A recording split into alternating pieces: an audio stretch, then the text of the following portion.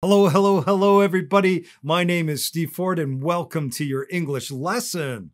Today, we have a wonderful lesson, a fantastic lesson, learning how to speak English fast and learn or review a little grammar at the same time. Are you ready? Let's go.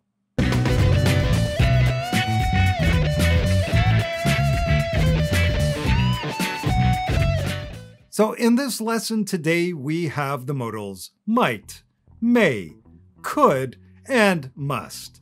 These we're going to use today as modals of probability.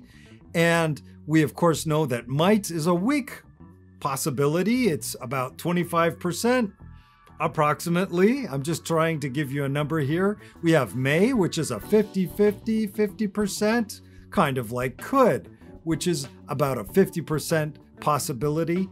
And then we have must, which is a very strong possibility or probability, about 90%. Okay, so now we're going to go into using those same modals, might, may, could, must, in the past. So might have, may have, could have, and must have. And of course, we can say those faster with contractions. So let's listen to the music to practice it. Are you ready? Let's go. Might have been, may have been, could have been, must have been, might have been, may have been, could have been, must have been. Faster. Might have been, may have been, could have been, must have been, might have been, may have been, could have been, must have been, might have been, may have been, could have been, must have been, might have been, may have been, could have been, must have been. Let's go back to the lesson. So let's take a look at some situations that happened in the past. First, this poor lady who seems lost, she was lost at the airport. So what do you think might have happened to her? Mighta is a more friendly way. It's talking more quickly. Might have, completely acceptable, even in business English. So what do you think might have happened to her? I think, in my opinion, that she got lost and she might have been looking for her husband. What do you think? You let me know. What do you think could have happened to her? The next one is very sad. We have a woman, she's the bride, and she seems to be sad because she's waiting for somebody, the man of her life, on her wedding day. So what do you think must have happened to her? I'm going to guess and say that the man of her life must have backed out at the last minute. It's a great phrasal verb. In this case, back out means to not participate or not go, in this case, to his wedding. So he backed out. He gave up. He didn't want to go. Maybe there's another reason. You can leave your comments down below. What do you think might have happened to her? The next one, we have lipstick on the collar. Someone came home with lipstick on his collar. What do you think might have happened to him? I'm not even going to mention it. I'll let you try to post some comments about that. Well, maybe he might have, And of course, the last one, we have John. And John, he worked at the stock market. He was a stockbroker. And then suddenly, overnight, he was working as a chef. Well, what do you think could have happened? Do you think that he might have lost his job for some reason? Do you think that he could have been fired? Do you think that he must have been burnt out? Really tired of working as a stockbroker? You let me know. So we're going to play a game. Yes, it's everybody's game. Is this real or is this fake? With all of the technology that we have available to us today, we can do so many things with it. We have Photoshop, other video editing programs as well, such as deepfake, where we can really convince people that something which is fake looks real, but it's not. So we're going to go through some photos and you can play this game with me if you think it might be fake or real.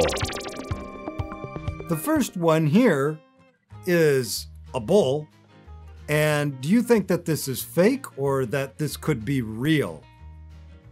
Looking at it, it's kind of deceiving. It really looks like it might be fake. I don't think I've ever seen a bull with horns like that before.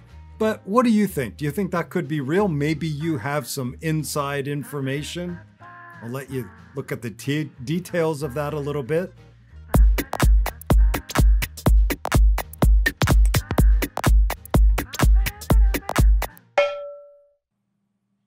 And if you thought that it was real, yes, real, you are correct. It is 100% real. What about these trees here? Do you think they could be real? Do you think they might be fake? Looking at them, they look kind of strange, all pointing in a different direction like that, but we know that in nature, many times strange things can happen. Fake or real? What do you think?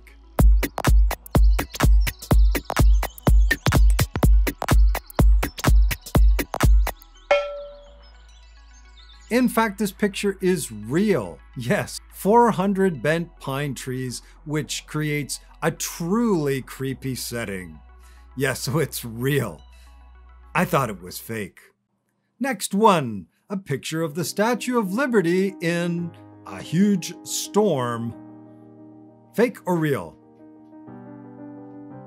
It might be real, might be, could be.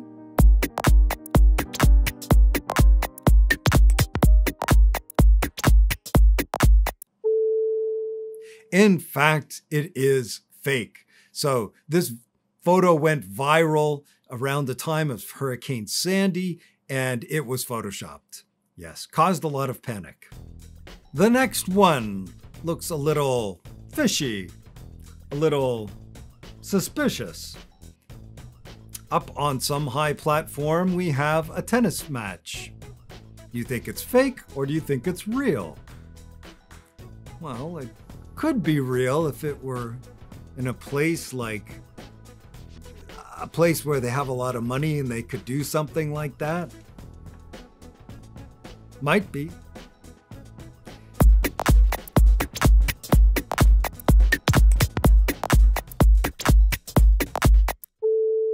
Real? In fact, it's real. So this is a tennis match that was used to promote an event in Dubai, and it's a game by none other than Roger Federer and Andre Agassi.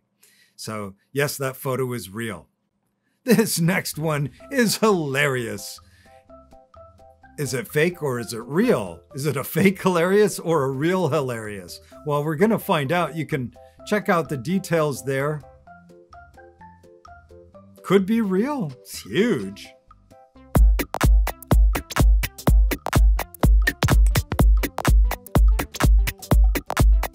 If you thought that it was fake, I'm sorry. It's real, yes. So this is a rabbit. It's from Turkey, and its fur is so long that they actually use it similar to sheep. This next one looks like it could be real. What was the largest squid there ever was in the world? Real or fake?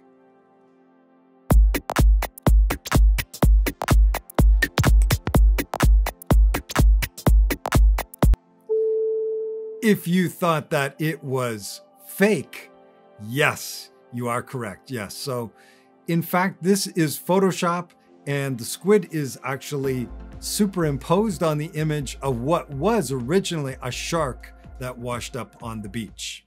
Okay, everybody, I hope that you enjoyed this lesson. If you would like to subscribe to my channel, you can do that here. You can also watch more videos here, pronunciation videos. You can also contact me or follow me on my social networks below. And I look forward to seeing you in our next English lesson. Make sure you give this video a like, share it with your friends, and we will see you in our next lesson.